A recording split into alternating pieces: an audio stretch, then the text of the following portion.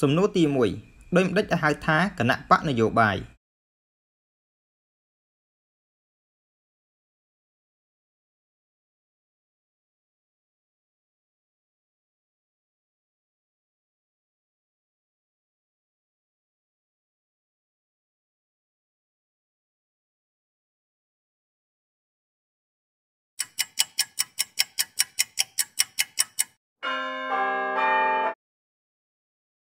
គណៈបកនយោបាយគឺជាក្រុមដែលមានគំនិតនិងឆន្ទៈស្របគ្នាហើយរួមគ្នាដោយស្ម័គ្រចិត្តតាមកិច្ចសន្យាបង្កើតនូវអង្គការមួយដែលមានលក្ខណៈអចិន្ត្រៃយ៍និងស្វ័យភាពដើម្បីចូលរួមក្នុងឆាកនយោបាយជាតិតាមរបបប្រជាធិបតេយ្យសេរី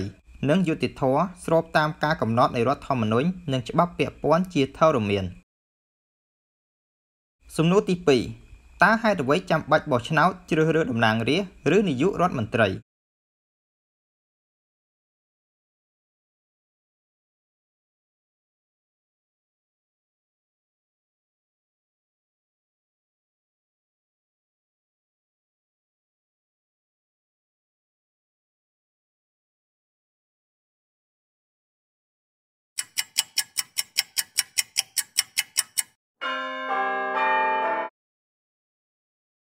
បានជាយើងចាំបាច់ត្រូវធ្វើការបោះឆ្នោតជ្រើសរើសតំណាងរាស្ត្រឬនាយករដ្ឋមន្ត្រីគឺដើម្បីទី1គឺរួមគិតទី2គឺរួមធ្វើនិងទី3គឺរួមទទួលខុសត្រូវសំណួរទី3តើជនប្រភេទណាខ្លះដែលមិនអាចចុះឈ្មោះបោះឆ្នោតបាន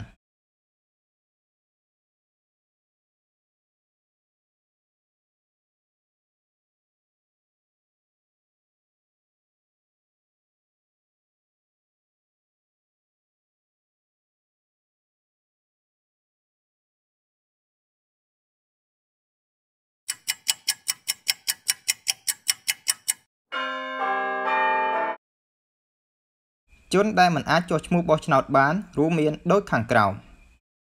ទី1គឺអនីតិជនគឺជនមិនទាន់គ្រប់អាយុបោះឆ្នោតទី2គឺវិកលចរិតជនទី3ពនេចូលជនទី4ពិរុទ្ធជនគឺជនជាប់ទោសនិងទី5គឺអនិច្ចជនគឺជនដែលមិនមានសញ្ជាតិខ្មែរសំណួរទី4តើការបោះឆ្នោតនៅកម្ពុជាចែកចេញជាប៉ុន្មានប្រភេទអ្វីខ្លះប៉ុន្មានប្រព័ន្ធអ្វីខ្លះប៉ុន្មានបែប